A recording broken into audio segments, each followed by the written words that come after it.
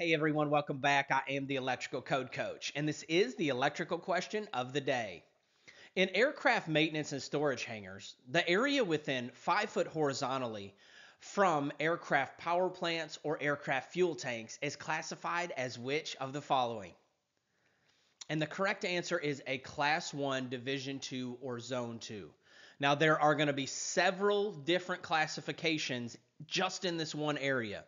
And if you're not familiar with this, a classified location, hazardous location, is going to be an area where the code book and engineers and design professionals have deemed that there are either flammable liquids, flammable dusts, or some other type of flammable ignition problem, right? That if there is an arc, it could ignite because the quantities are high enough to warrant there being some type of special wiring method in that location.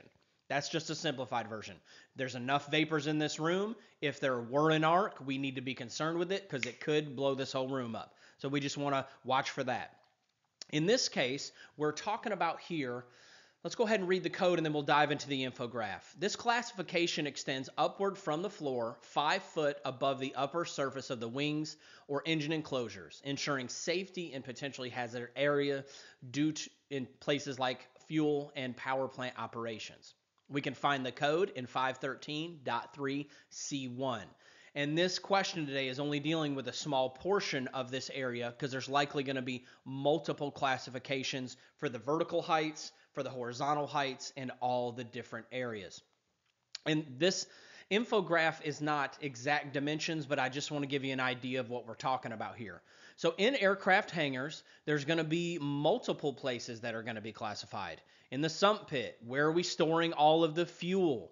When we're working around this aircraft, which is what we're talking about today. We're talking about horizontally out for 5 foot up from that point is going to be a Class 1 Division 2 area. And if you look in the code book, a Class 1 Division 2 is going to be an area where there are potential flammable hazards, but they're normally contained. And unless there's an accident like a puncture in that container, we're not going to have that problem that escalates to a Class 1 Division 1. Class 1 Division 1 is going to be a location where, hey, these vapors exist under normal operations, and we need to wire in that area even more extreme than a Class 1 Division 2. And what you're going to do in these areas, let's say you've deemed that it's a Class 1 Division 2 area, you're going to go to your code book and there's going to be special fittings, special seal-offs, special containers, explosion-proof boxes that you put things in, and everything's going to be designed that if there were an arc inside of that box, container, switch box, panel board, whatever it is, there's not going to be, that arc isn't going to have access to the flammable vapors or flammable dust. So everything that we do, all we do is have to ask two questions. What am I wiring and where am I wiring it? First off, what am I wiring? Well, I'm wiring a switch and a light. Where am I wiring it? Well, I'm in a Class 1 Division 2 location.